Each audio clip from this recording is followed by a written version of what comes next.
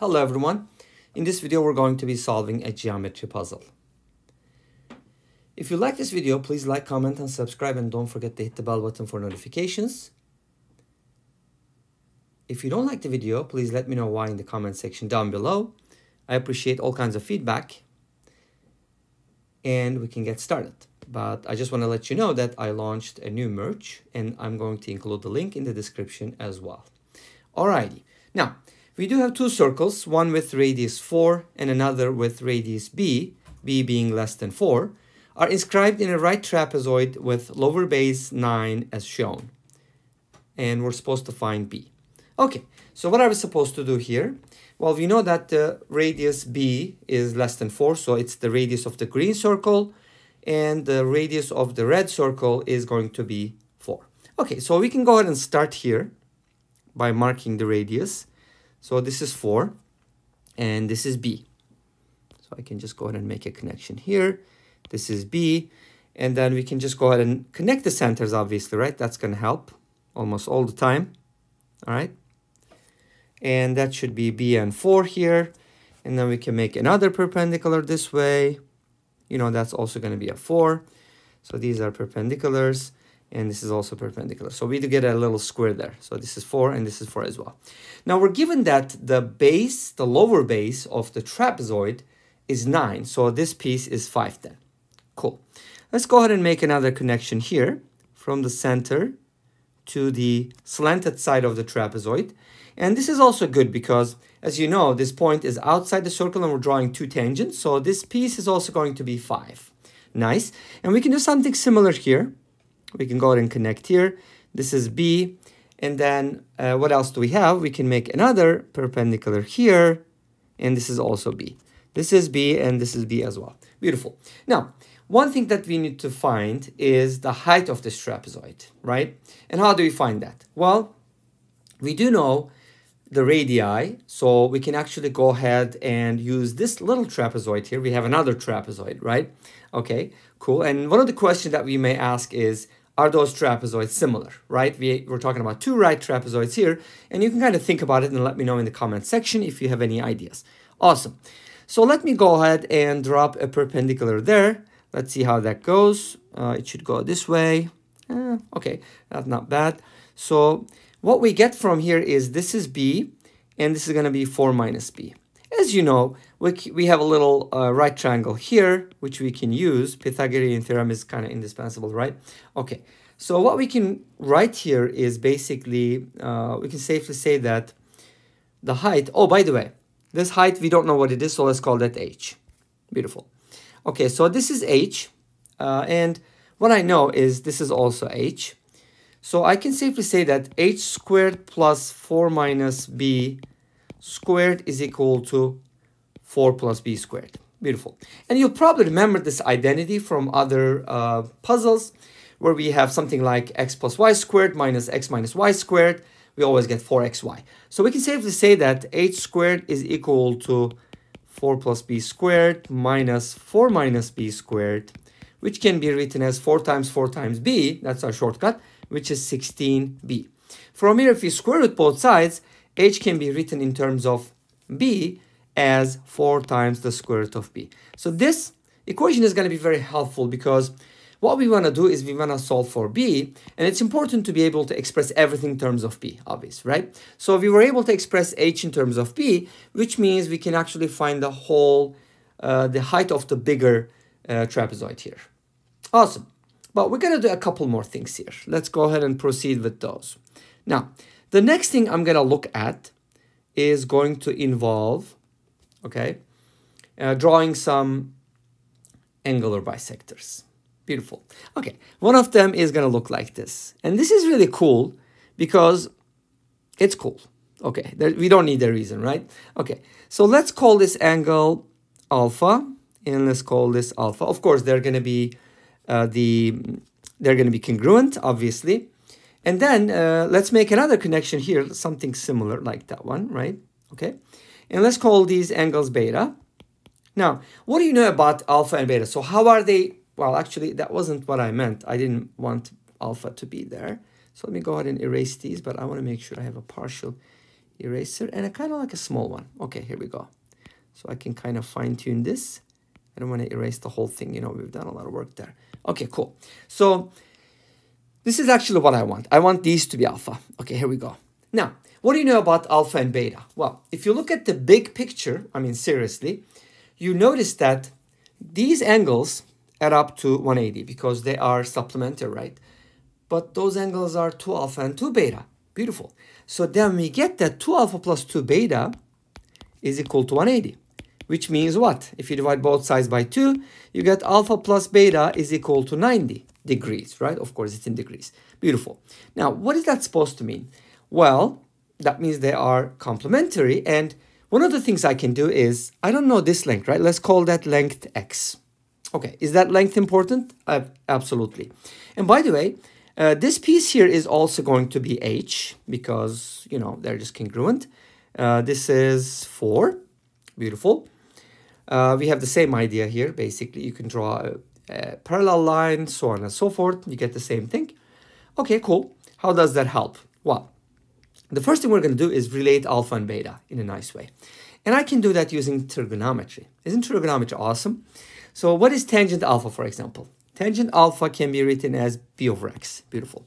Let's write that. Tangent alpha is b over x. What about tangent beta?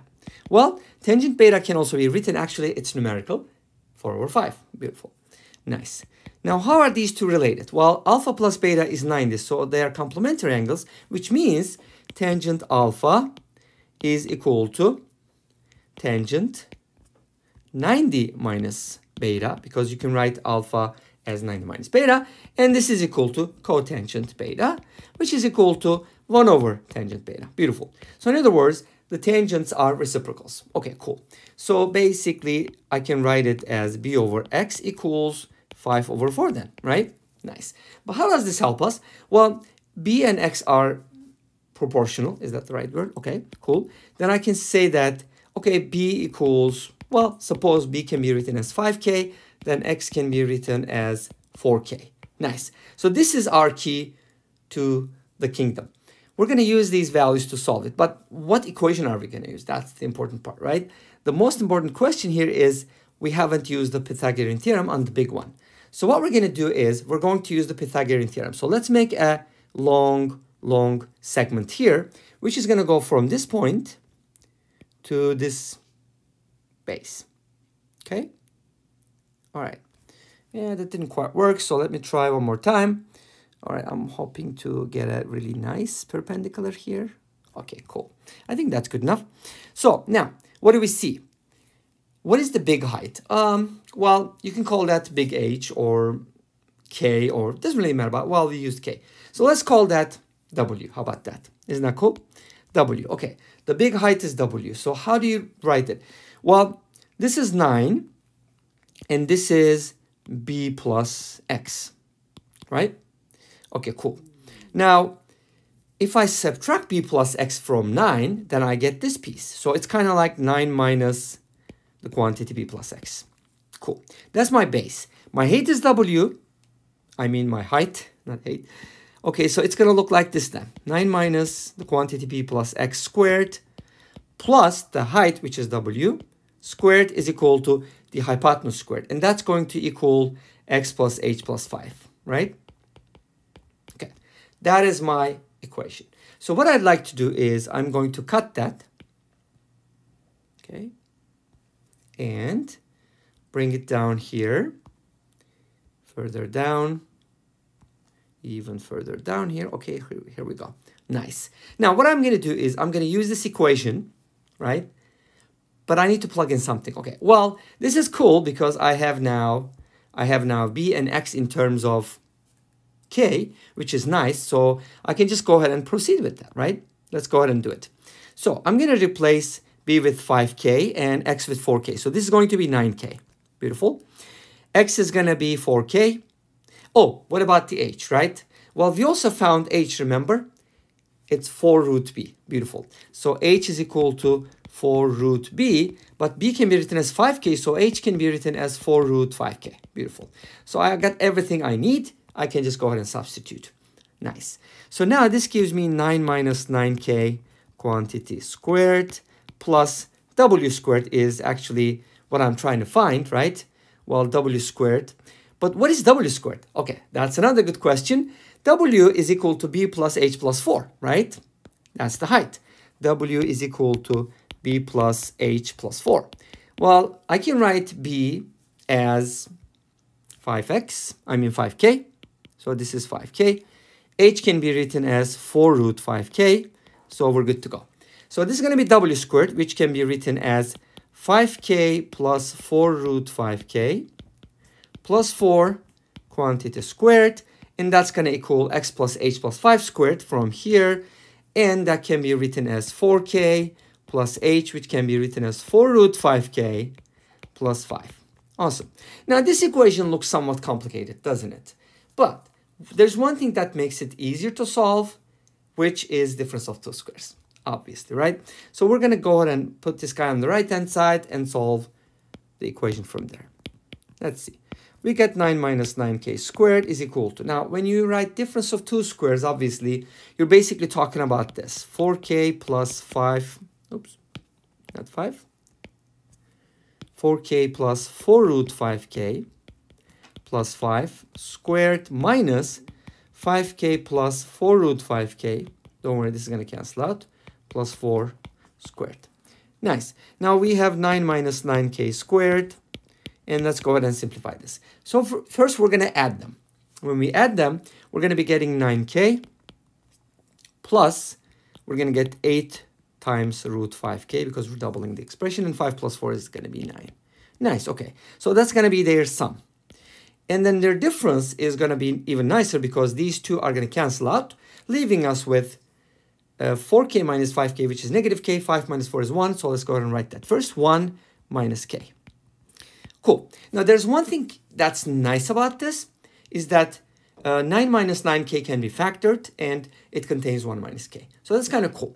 So what I can do is I can actually write this as 81 minus 1 minus k squared is equal to 9k plus 8 root 5k plus 9 times 1 minus k. And actually, instead of writing it that way again, one more time, equality, I can just go ahead and erase this and then put a little minus sign here and set it equal to 0. Nice. Okay. Now I have 1 minus k in common, so I can pull it out. And that's good because then I'm not going to have a quadratic anymore, I believe, right? But we're going to have some radicals. We'll take care of those. Okay. So now we have 81 times 1 minus k. And then minus, this should give us the expression inside the parentheses, 9k plus 8 root 5k plus 9. Beautiful. And this should equal 0. Obviously, from here we get k equals 1. But k equals 1 is not a valid solution because k equals 1 means b equals 5. But b can't be 5. Why? Because the radius needs b needs to be less than 4, in other words, right? b is less than 4. You can see that, right? And it's given. Okay, cool. So k equals 1 is not valid. We're just going to reject it. And we're going to focus on the other piece, which is more fun to solve, right? Okay, let's go ahead and see what that gives us. 81 minus 81k minus 9k minus 8 root 5k minus 9 is equal to 0. Beautiful. Let's go ahead and simplify this a little bit. 81 minus k is 72 minus 90k, and I can just go ahead and put that guy on the other side because I'm going to square both sides anyways, right? At this point, we're supposed to do that. All right, let's square both sides. But before you square both sides, you might want to take out a common factor. In this case, 9 seems to be, let me see, I think it's 18. Okay, cool. So we can take out an 18. So 18 squared separately, and inside we're going to have 4 minus 5k, which is good. That's kind of easier to square, right? A lot easier. So we can write it this way. And this guy here is going to be 64 times 5k. Beautiful. Now this gives us a quadratic. This is 324.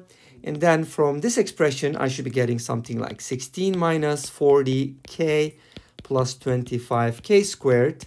And this should equal 64 times 5k. Now, the reason why I didn't multiply those is because I can simplify this. Okay. What can I do? Well, 64 and 324 definitely need to have some common factors. Let's see. 324 is divisible by 4. And that should be 81 times 4. And this is 16 times 4. Okay, great. So if I divide by 4, from here I should be getting 81. If I divide by 4, I should be getting 16. Nice. This is better, right? Let's see if there's anything else that I can use to simplify. The inside the parentheses, I can't really divide by anything. 5 is not a divisor. 16 doesn't divide it. Okay, so I think this is it. So what we're going to do is we're going to go ahead and distribute this and try to find the k value from here. And then using the k value, we're going to find the b value. Okay, cool. So what I need to do is I need to multiply 81 by 16, right? If you multiply 16 by 80, you're going to get 1,280, right? If you just add 16 to it, right?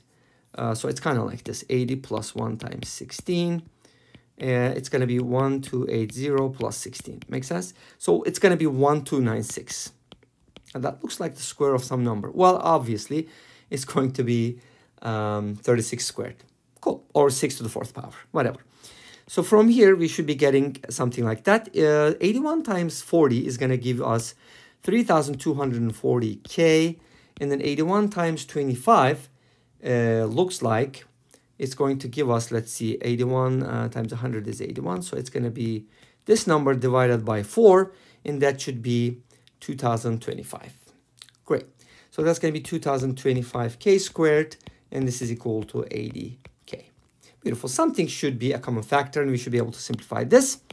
But I can just go ahead and at this point, I can give you the answer as well. But here's what we're going to get. We're going to get 3320k because we're going to subtract the 80 from this number, right? Plus 1,296 is equal to 0. Okay, cool. Now, the next thing we're going to do here is calculating the k value. Okay, without further ado, let me go ahead and give you the k value, and then I'll give you the b value. So k from this equation is going to be, and by the way, 2025 is 45 squared. And this is, so it's kind of like this, 45k squared. All right. And this one is 36 squared. Okay?